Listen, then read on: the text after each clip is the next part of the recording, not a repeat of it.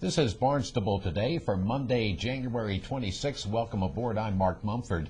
And please take note that all the meetings we cover are available on demand at the town's website, town.barnstable.ma.us. Today marks a milestone in planning for a new terminal at Barnstable Municipal Airport. That's our focus today. Thanks for joining us. I'm Kevin Friel. The 60% design for the terminal project is due today and was a point of interest as Airport Commission Chair Dan Santos updated the Airport Commission at their latest meeting. The terminal design, the 60% design, is due on January 26th, and we are hoping to have a review at our next meeting of that 60% design. We discussed a number of items. The model that we have here, we talked about the purpose for that, help us understand the scale and some of the finishes, and as we start developing floor and wall finishes, we can start applying them to the models and get a real sense for how that's going to look. We talked about, just with regard to the design, is some water department issues and how we provide service, how we provide the water service to the new building, and the 60% design would be officially going to the town for their input and review. We're trying to work closely with them the last year anyway on all of our matters, so we're looking for their input. We looked at some canopy designs. Outside of the terminal proper, there'll be an arrival passenger road and a departing passenger road. In between there's a large sidewalk. And one of the items we have for an alternate bid item, if we can afford it, is a canopy there so that people that are waiting will be able to be protected from the elements. So we reviewed some designs for that and asked them to proceed. And we looked at some preliminary color schemes for floor, carpeting, paint, as far as that goes. And finally, we looked at some possible locations for artwork, and we haven't decided how that might go, but obviously a public facility, it's nice to have art, and we may pursue some competitions or some thoughts with the Cape Cod Museum of Art, some connection there, and it's something that we feel is important, and we'll just identify some areas where we could have that in the future. It doesn't mean we can have to do it now either. We could provide space for public art in the future. So that's an important aspect of the design. Airport Commission member Michael Dunning offered his input in contemplating artwork in a new terminal. But I would like to say that I think the idea of a mural or a series of murals is an excellent idea. And I'd like to bring to the board's attention some of the artwork that's visible, that's part of the terminal at Tampa. And they have a couple of very, very nice murals showing the airline industry, probably in the 40s, propeller planes and people going up the tarmac, getting on and off the planes, DC-3s and things like that. And you know, it's kind of nostalgic, but it's very interesting. And when people are waiting in line and so forth and so on, it's something interesting to look at. In addition, I comment that here, you know, we have a couple of particularly interesting things here, I think. You know, we have a long history that goes back to 1929. We have the first plane that landed here was one of those Ford 3-engine planes, the aluminum, I guess it was. And tri-motor, right. And then, you know, we had the Navy here in the 40s. There's a lot of interesting things here. We had DC-3s until fairly recently.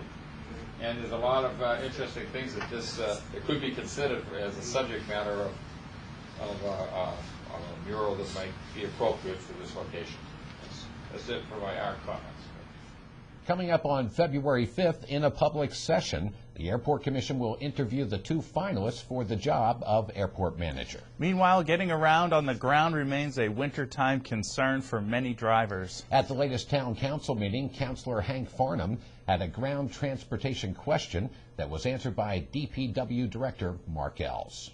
The second thing was I was at the recycle center a couple days ago, and I happened to notice the big barn where they store all the sand and stuff in there, and usually it's pretty full, but it was pretty far down to almost empty, and I couldn't help but think with many of our roads, because it's been so cold for so long, we have these reoccurring snows and ice, and it melts and thaws and freezes, and it's a lot of our roads are really in a challenging shape, and just maybe if we could get a sense so that the public understands how we go about prioritizing the sanding, and if we have enough sand to get us through the year, and if we have another supply coming in, and anything else that could come to. I've had a few phone calls about concerns about some of the roads with a lot of ice on them. I happen to live on the Olympic luge training ground, so it's. Good evening, Mark Ells, Director of Public Works. Salt and sand, more salt than sand, are in short supply at this time. We are ordered to replenish both.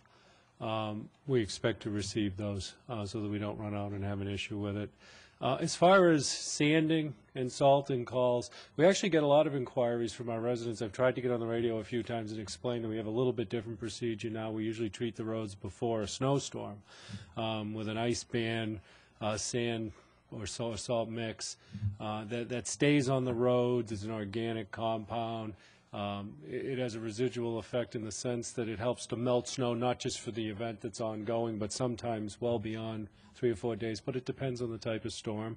It's cut down our need for the use of salt and sand, helps us later on when we got to go back and clean it all up. If a resident experiences a situation where they can see continued icing on their roadways, don't hesitate to call us. We have 1,800 roads in town. So we need to hear from them when they see it. They'll be the first eyes to see it. The police are great.